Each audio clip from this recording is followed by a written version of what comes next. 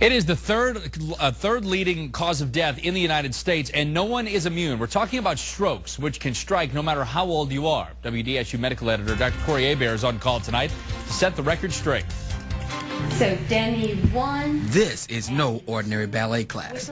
It's being held at West Jefferson Medical Center's Rehab Connection, and all of these people live through some sort of brain injury or stroke, even the instructor.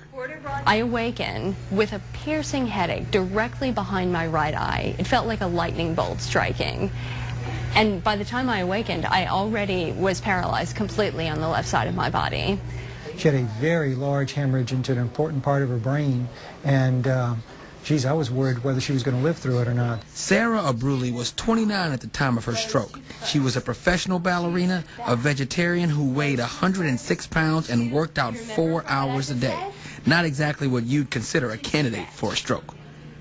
In a rehab facility such as this one, I've met people here that have had strokes from very common causes and very rare causes. But what you need to know is that if you ever have any inkling that something's going wrong with your body, you need to make sure you go see your doctor immediately. It could change your life.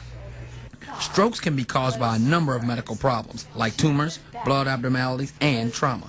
But there's one thing that probably causes the most confusion when it comes to understanding how they happen and who's at risk. Everyone thinks that strokes can only occur when you have high blood pressure, but we now know that you can have low blood pressure and still have a stroke. Like Sarah, whose recovery up to this point has taken less than 3 years.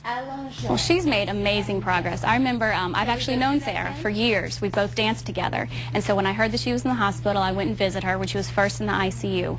And she really didn't have much mobility at all, wasn't really even able to talk to me. Her recovery has been remarkable.